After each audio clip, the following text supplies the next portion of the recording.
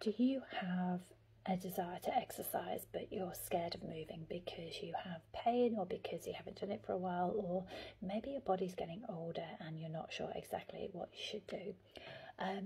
My name is Sarah Hewlett. I'm a physio by trade and I have been for 30 years, and I help people just like you day in, day out get their bodies back into moving again and back into moving safely.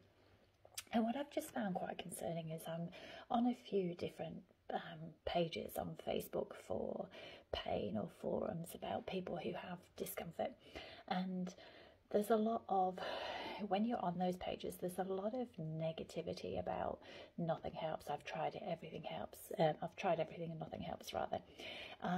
But one post that was on there this morning was about SOJ pain, and SOJ is sacroiliac joint pain, and the sacroiliac is quite a big joint, so it's the two joints at the bottom of your spine where your pelvis, so the two halves of your pelvis join together on the sacrum, and they're quite big joints, and they're actually quite complex. So if you have SIJ issues, what happens is you might find that if you stand on one leg it hurts, if you cross your leg it hurts sort of on one side in the lower back, if you sort of trip on one leg you might get a shooting pain up that side of the spine. And that's sort of quite typical, you know, it hurts if you cross over or turn over in bed, and people say I've got an SIJ issue. Now, this is quite common if you've had a baby, if you've had pregnancy, if you've gained a lot of weight and your back gets a little bit sore.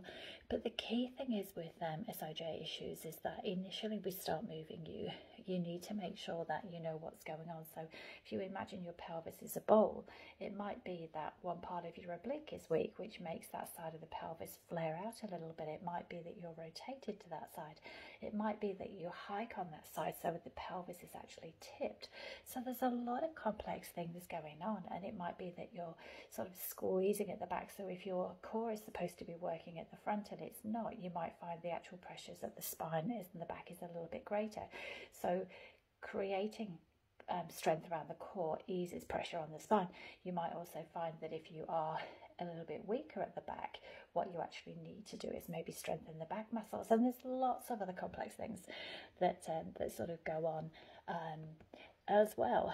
So I find it really upsetting and really distressing that, you know, people go, oh, I've tried everything, it didn't work. I tried this, it didn't work. People said do core exercises, it didn't work. People said do this, it didn't work. People said walk, it didn't work.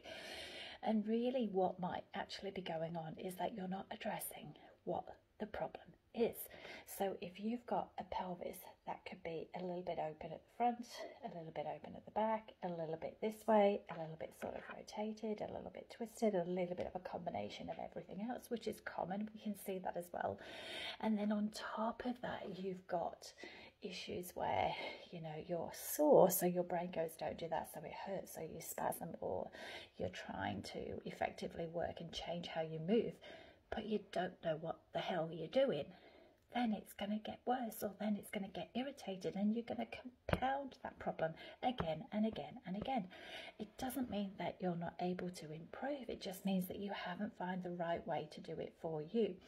And so my aim and my purpose is really to help people, especially those who feel they're at the end of their rope. They've had enough, they don't know what to do, they've tried what they think is absolutely everything.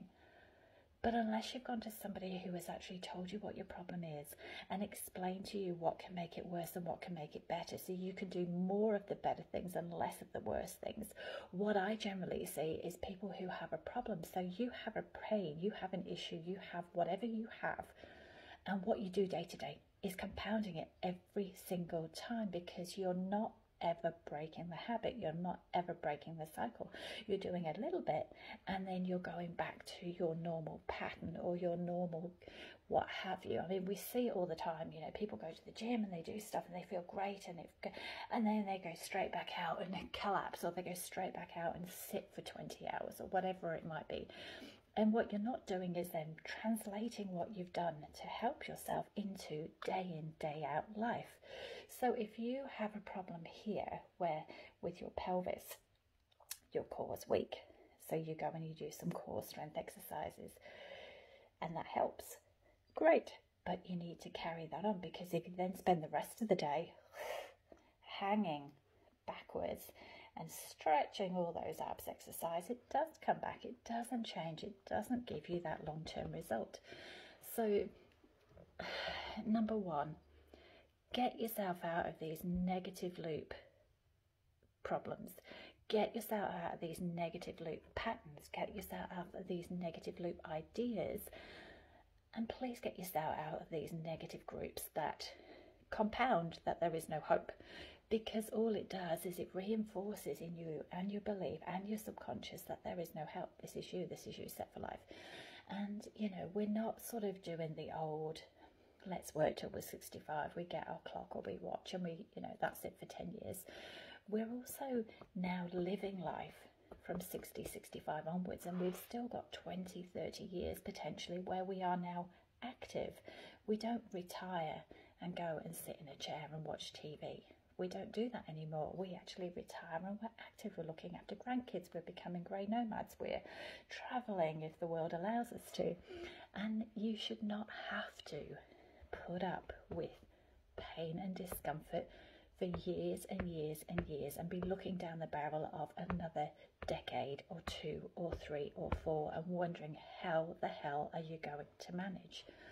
So please, I've been a physio for 30 years and there's probably a handful of people that I can say I haven't been able to help. And in 30 years, that's huge. Like that's a lot of people I have been able to help.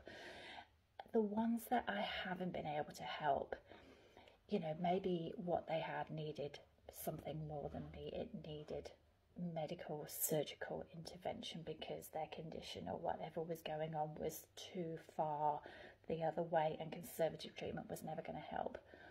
But the majority of people that I have not been able to help is because the ability for them to help themselves was also diminished because they weren't prepared to put in the time and the effort and the change required.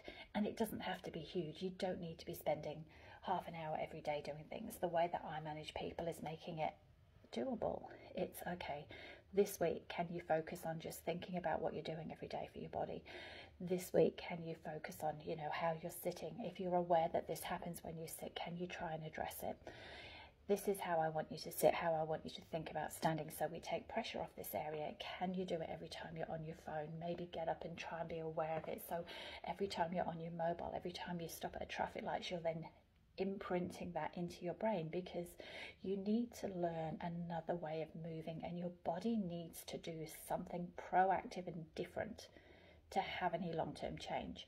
And what doesn't happen in the most that I see, because I get a lot of people come to me who have not had benefit and results elsewhere, and the thing that hasn't given them results is because they don't know what they're doing every day that compounds what their problem is.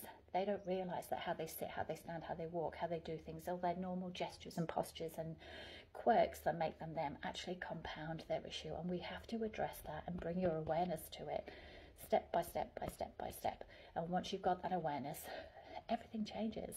And you know, you could find that your pain is different within just a few days. You could find that your pain is different overnight because you then understand why it's happening and then you're able to address it. So if you're squashing things, take pressure off them. If you're not holding things, make them active. That way you can change what's going on in your body and you get control back, and the world is your oyster. And then you're looking at decades of being able to move with a body that you feel confident with. So getting off my soapbox, if you're in a group or you're in something and you feel that is compounding negativity and it's compounding your belief that there is no hope, get out of that group. Try something different. Even just message me and ask, is there, you know, you don't even have to come and see me, but please get a different viewpoint, because I strongly feel and I truly believe that there is a way for you to move that is better. There is a way for you to move that is easier, and there is a way for you to do it that is simple and easy to implement and doesn't have to cause issues.